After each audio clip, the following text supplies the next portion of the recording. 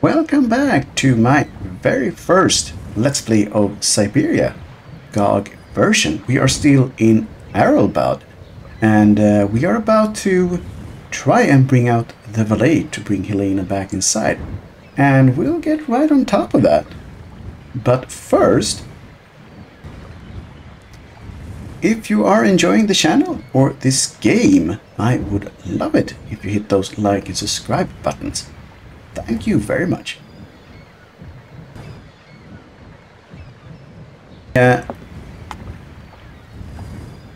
Need to bring out the trusty automaton and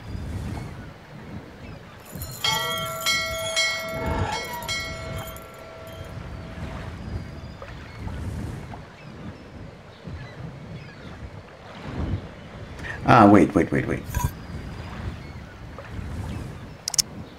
Let me guess. We could pick this up because we can use this someplace else.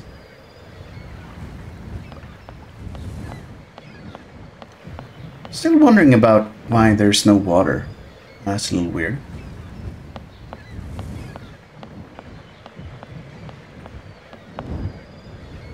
Ah, here we go.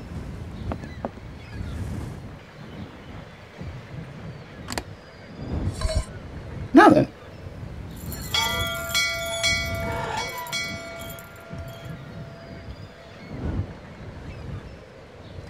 One more time.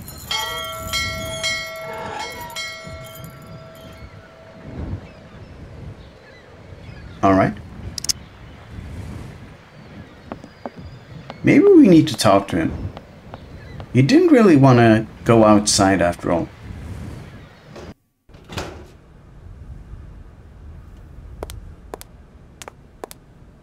Mask off.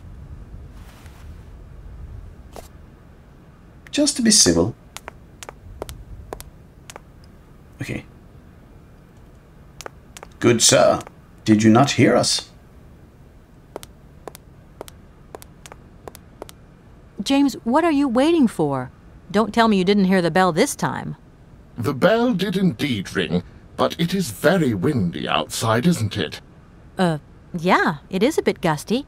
But what's that got to do with it? Madam doesn't understand. She says an automaton doesn't need protection, but my insides don't like the salty wind. I'm afraid to go out, you know. And if you wore my mask to protect you against the salt, would that help? Oh, most certainly.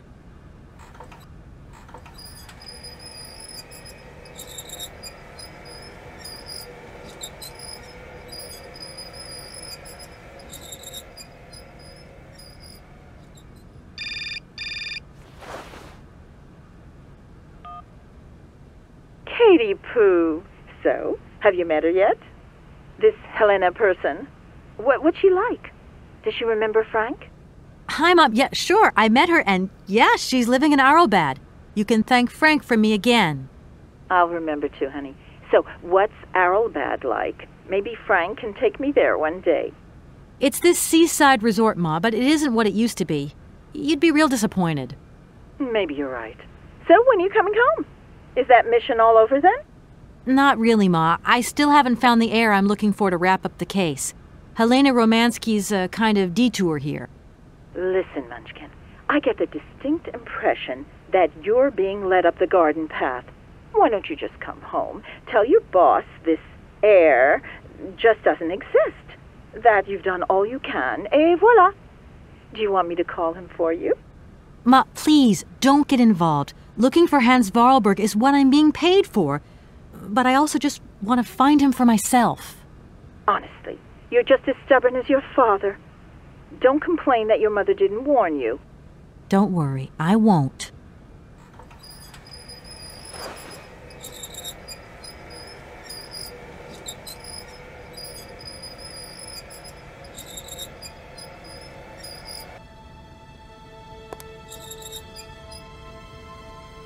Oh, that's nifty. Okay, can we talk to you now? It's a real honor to meet you, Madame Romanski. People have told me so much about you. People still talk about me. Oh dear. Of course. Everyone tells me how wonderful you were. How you were one of the greatest singers of the century. Ah, so I was, my dear. But surely you didn't come here just to dig up the past. Well, now you mention it. Like I said, I'm a lawyer, and to tell you the truth, I don't know much about classical music. But after talking to Mr. Borodin and Mr. Malkovich, they really made me want to hear you. Oh, you are too late, my child. 10 years too late. And how is dear Frank? Do tell me. Oh, I am still angry with him for leaving like that to America. Don't be offended, but I never suspected those cowboys actually have an ear for real music. I don't think he sings much anymore. The odd gala, the odd charity event. Anyway, he sends his love. Oh, his love. Do you hear that, James? There is someone who still loves me on the other side of the Atlantic. Never said they didn't, madam. What about this other gentleman? What is his name? Borodin? Do I know him? Yes, you once sang in Kaaatie-poos. An incredible recital, if the director's account is anything to go by. If you only knew how moved he still is. He's another one who still adores you. I must confess that seeing one of my greatest admirers once more would do wonders for me, but... my voice. It is so... I couldn't. Okay, that sounds very, very, very bad. I'm wrapped up in a case at the moment, and because of it I met a certain Mr. Sergei Borodin, director of the Kaaatie-poos Industrial Complex, situated to the northeast of here. I remember that factory. A sad city indeed. What am I saying? They all were. Madame Romanski, this Borodin is one of your biggest fans. If you could come and sing for him there, it would make one of his biggest dreams come true. Sing? Oh, my poor girl. I have not sung for years. Time has taken its toll. My voice is like the rest of me.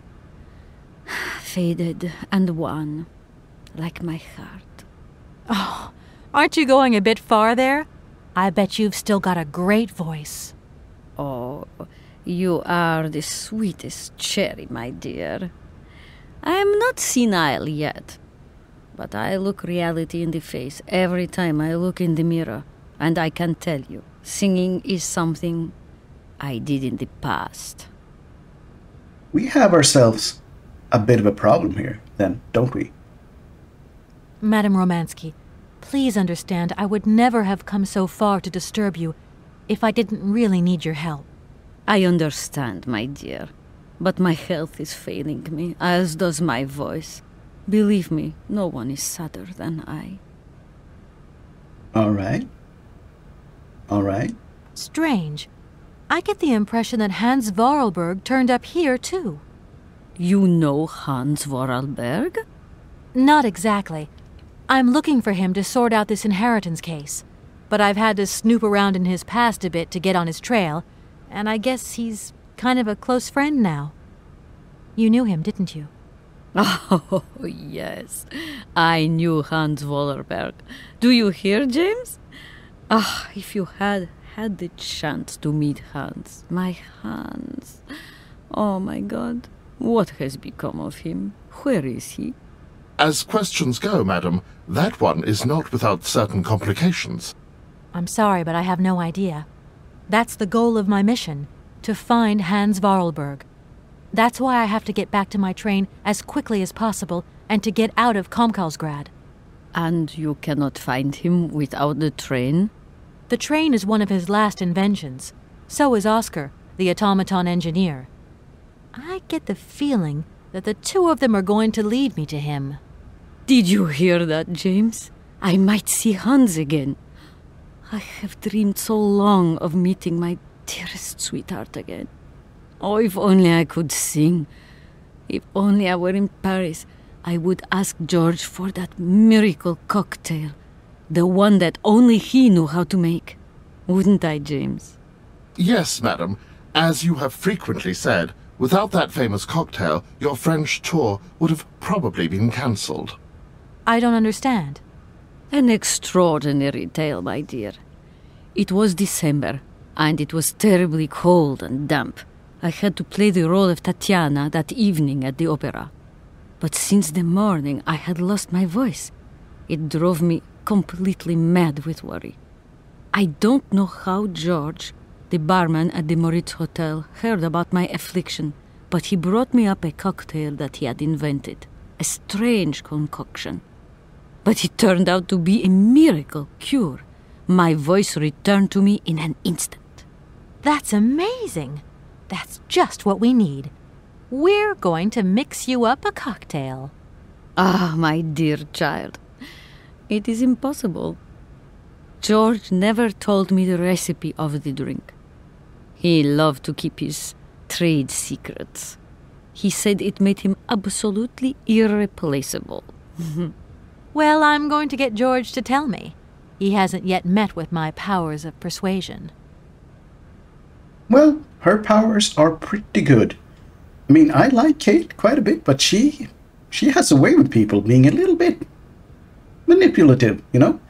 Also, we got a bunch of hints there, so we need to call this guy in Paris, and I think we got a number in that brochure, but we'll ask some questions first. Look, please, you absolutely have to come with me to Karlsgrad. It's the only way I'm going to get my train back and be able to carry on my journey. Your train? That's right. I've been traveling on this amazing locomotive with this automaton engineer. He isn't a million light years away from your James. Do you hear that, James? And automaton? You have a twin brother? How delightful. And I thought I was the only person alive able to put up with such a peculiar butler. Permit me to express my surprise, madam. Surely the fact that I remain in your service guarantees my uniqueness. Oscar isn't my butler, though. He has a great independence of thought. Sometimes he does whatever suits him. Just like you, James. Isn't that funny? Madam will not be surprised to hear that she is strongly advised not to undertake a journey that, unless I am very much mistaken, will tire her needlessly. James, only one of us will make that decision, and that person is me. I'm very curious to meet your automaton, my dear. Where is it? He had to stay with the train in Karlsgrad.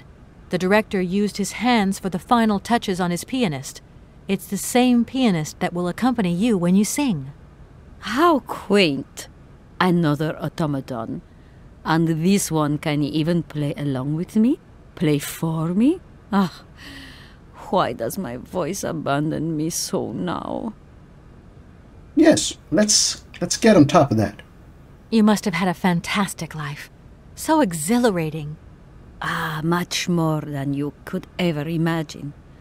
I used to sing the finest melodies of the moment in the most fantastic theaters around the world. I have been hailed by kings and courted by princes. Grown men would sink to their knees when they heard the first notes of my recital. My voice could break crystal glass and hearts, many hearts. I'm not surprised. Then one day sickness steals away the gift life has given you. My voice started to betray me. I started to get migraines. My health failed. They sent me here to let the spa town weave its healing spell. I was only going to rest for a month, but then the month became a year and the years get longer. But you look so healthy to me. Oh, thank you, my dear. All right. We have done what we can here. I'll let you get a bit of rest. Thank you for listening to me. It was a real pleasure, my child. You are a charming young lady, and simply talking to you has warmed my soul. All right, we know what to do. Well, eventually we know what to do. But first I have to take a little bit of look on this, what was it? This one?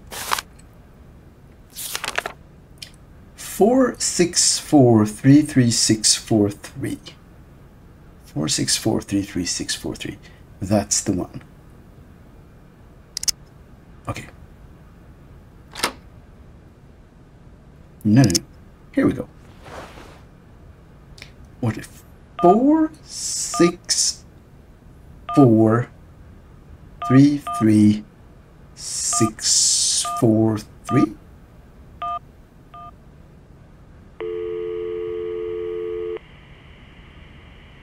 Hello, Hotel Moritz? Reception here. Can I help you? I'd like to talk to Mr. George. He's a barman at your hotel. I'll connect you with the bar. Just a moment. Nice. Hello, hotel bar? Hi, I'd like to talk to George, please. George? You mean Mr. George? Yeah, probably. He must have been a barman at the Moritz in the 50s. Well, don't want to disappoint you, but Mr. George stopped working here quite a while ago. What was it about? I've been told that Mr. George had a recipe for a fantastic cocktail, and only he knew the ingredients. I absolutely must know what was in it. It's a matter of life and death. I'd love to help you, ma'am, but you see, old George, now he knew a lot of cocktails. One hell of a barman and one hell of a reputation. He did write down his recipes before he left. But if you can tell me which one you were looking for exactly? I don't know. There are a lot of them, you say? Yeah. The Paris Peking Shuffle, the Deep Green Secret, Boko Poco, Blue Helena, Red Mambo. Helena! Yeah, that's the one. The Blue Helena. Right, I'll take a look. Blue Helena, you say? Let's see. 1 measure of vodka, 1 measure of blue curacao, 1 measure of honey, a dash of lime and ice cubes. Shake it all together, and Bob's your uncle. Perfect. Thank you very much, sir. You have been most helpful to me. Okay. Progress. Can we? Wasn't this a bar? I mean, it looks like a bar.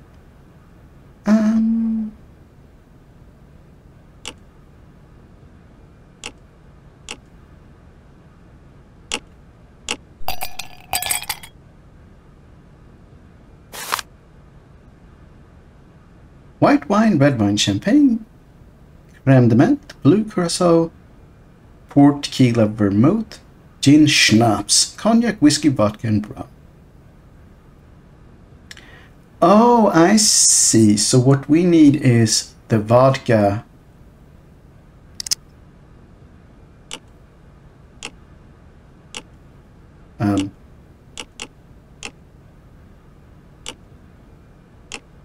Is that? Yeah.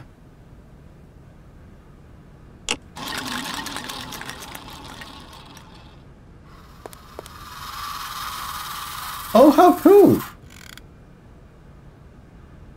But that's, yeah.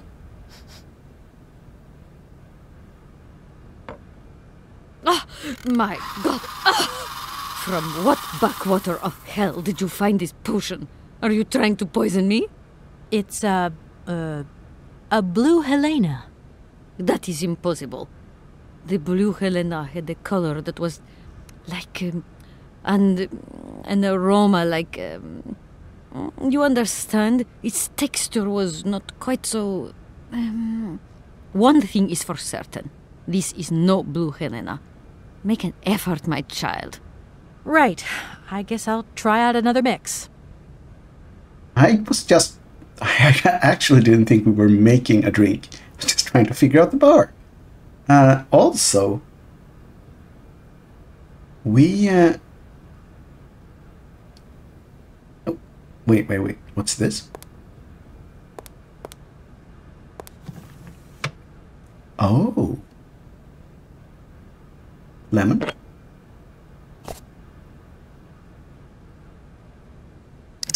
What did we just pick up? We picked up crystallized honey and lemon.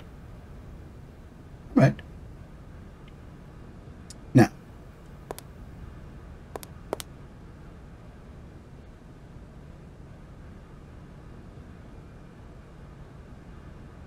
Okay, so we need to... Lemon. Okay, okay, okay. And let's see. What's the vodka? That's milk, lemon. Not sure what that is. And that's the make the drink thingy. Let's try this again. Guessing this is the... This might be the power button. So turn it on.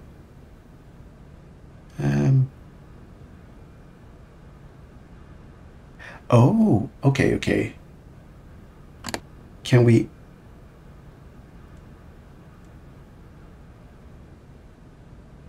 Where do we... Nice. Okay, now that was the vodka, which we need. Okay, we need to use the honey as well.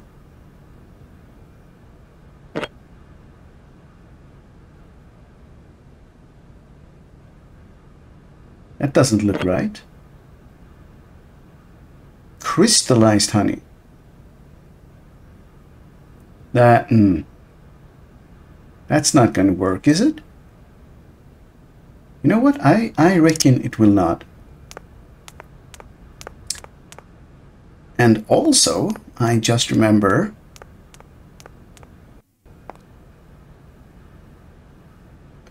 Well, I could have probably gone the other way as well. But I just remember... No, this is probably the right way. Didn't we turn on some hot Yakuza goodness by these gentlemen? Oh, it's turned off again. No, no, no. Still hot.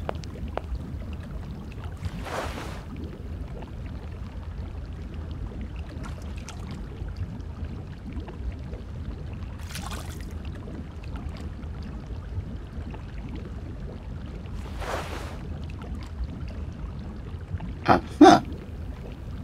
Liquid honey! So, by a stroke of luck, we actually did something before we had to. I'll take it. Okay. Back to the bar.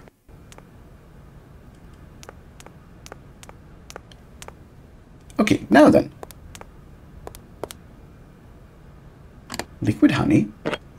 So now we have the lemon, we have the vodka, and we have the liquid honey.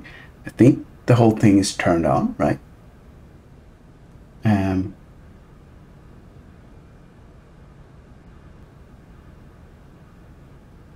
these keynotes? Oh, wait. I think we are onto something here. So, maybe we use the keys for 1, 2, 3, 4, 5, 6, 7. 1, 2, 3, 4, 5, 6.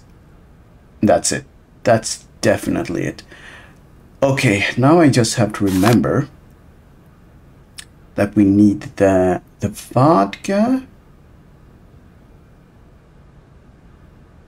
Yeah, we need the vodka, so I do need both of them, but that's the second key. Let's just say 1, 2, 3, 4, 5, 6. Yeah, there's both of them 7, indeed.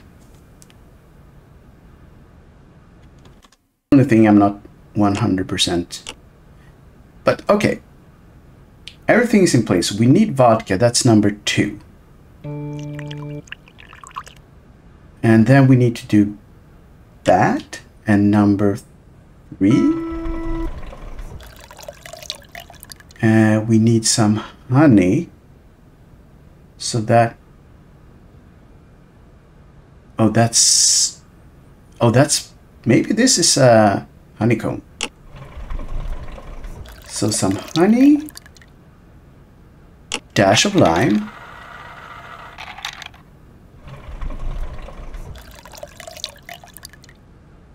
Some ice cubes. And this one.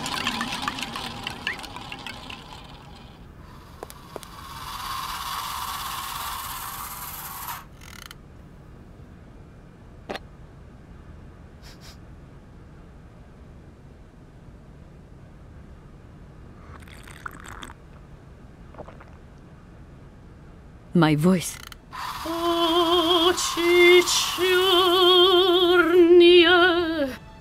My God, that is atrocious, horrific.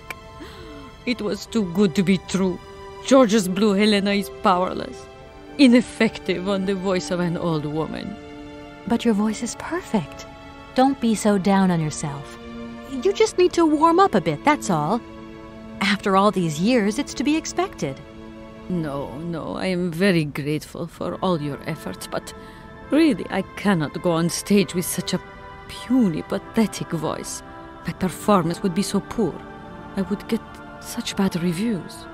You've just got to get your confidence back. Hasn't she, James? I must concur, madam. It sounds to me like your voice is fully restored. James, be quiet. You are a sniveling little creep. Wow. The blue Helena really does have a magical effect. Your voice is sensational. I am not convinced. If my voice has really returned, it is not ready. It is still not powerful enough. I tell you, you're wrong. The Calls grad director is going to be amazed. My dear, how little you know. I remember a time, madam, when you would test your vocal prowess by breaking crystal tableware and decorations. Ah, those were the days. Shards of crystal. I could never do that now. Why, thank you, game.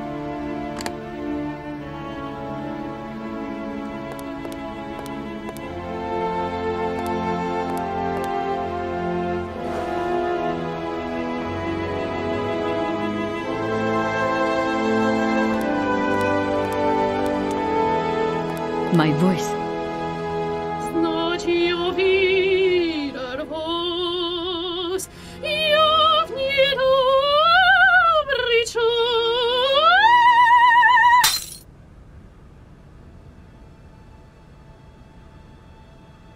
My God, what have I done? My voice has returned. Did you hear that, James? My voice has returned. Your voice is still as magnificent as ever, madam. But please don't forget, you're no spring chicken these days. Time has taken its toll. And you're not the toy boy you once were either, James. I hope you have fun on your own. Madam, leaving you is quite out of the question. Don't be stupid, James. What would you do there? Your place is here. You must prepare my return. Madam, I won't insist. Adventure is not an integral part of my action functionalities. Maybe you're right, madam. As ever. Do I understand correctly that you're going to go with me to Calls grad? You do, my dear. We're going on tour, my dear. Anchors away. I'll go back to the airship to prepare my departure. You can join me there when you're ready. James! Take me to my room. I must prepare. Quick! Quick! What are you waiting for? My fans are waiting for me. Are you sure you're sure about this, madam? Shut up, James, and put your foot on it.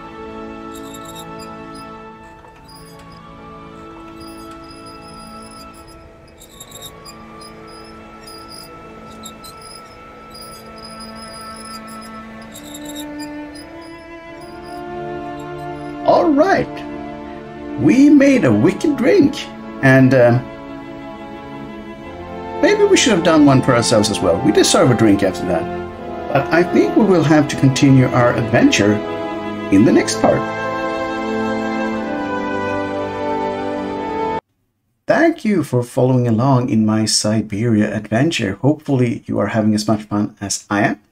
If you are, I would love it if you hit those like and subscribe buttons, and if I saw you again in the next part. But for now, it is time to say bye-bye.